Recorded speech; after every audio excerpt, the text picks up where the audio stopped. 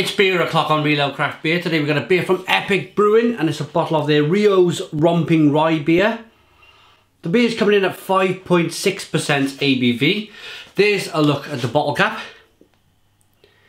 Let's get this beer out into a glass and see what we get. I'd like to thank our channel sponsors at this stage of the review, beersofeurope.co.uk. Beers of Europe have the most amazing... Look at that smoke. Beers of Europe have the most amazing beer range, cast in from Europe, America, Canada. If you've been away working, you want something a little bit special, best place to find the beer you were drinking whilst away is beersofeurope.co.uk. So, on with the beer review. Beer in the glass. Lots of head on this beer. 4 to 5 fingers of tan coloured head. Nice levels of carbonation moving up the beer. It's an amber coloured ale that's slightly hazy. Amber stroke mahogany colour. So should we see if we can get the aroma through this tight head then? Extremely fruity beer. You can get the rye, that spicy rye,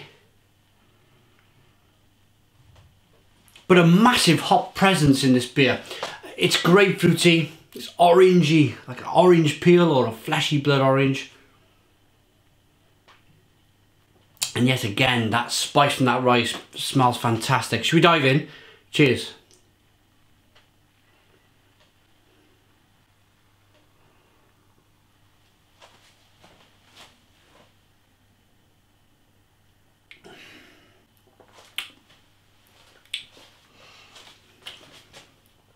Yes, still very, very hoppy.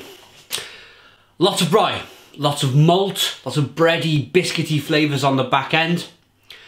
Nice warming kind of licorice flavour in the mouthfeel.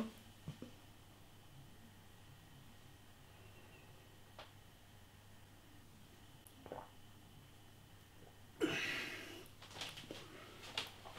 it's very tart. It's very jammy, like a jam preserve, like a strawberry or a marmalade kind of orangey strawberry jam. It's very jammy in that sense, in that kind of syrupy sweetness, fruity sense.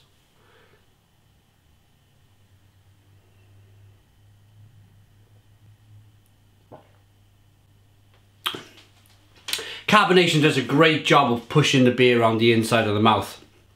But yeah, this beer, it seems to have a kind of an aged quality about it. It seems to have the malts and the hops and that lovely rye. It all seems to have kind of binded together as the beer's been brewed and sent over to the UK. So I'm not exactly sure how old this beer is, but it seems to have... It's still very hoppy, but it seems to be a little bit more mature in the quality of the beer.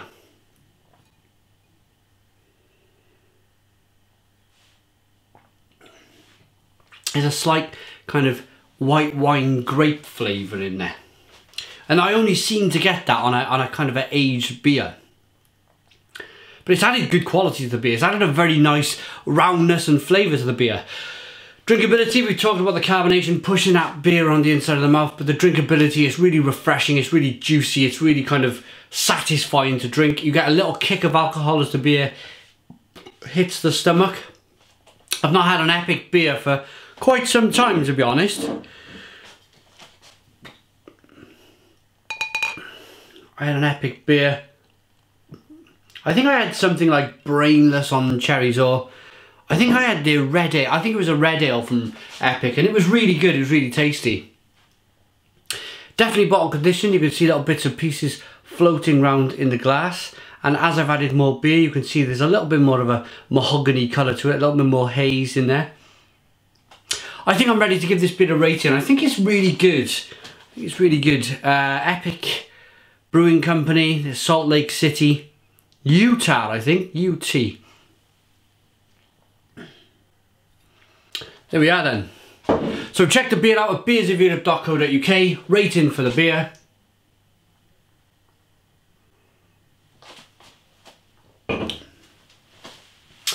I'm going to give it an 8 out of 10. It's an 8 out of 10 from me, little craft beer. Love the rye, love the malt, that biscuity malt, kind of bready flavour in there. Love the hops, that kind of lemony, orangey flavour in there.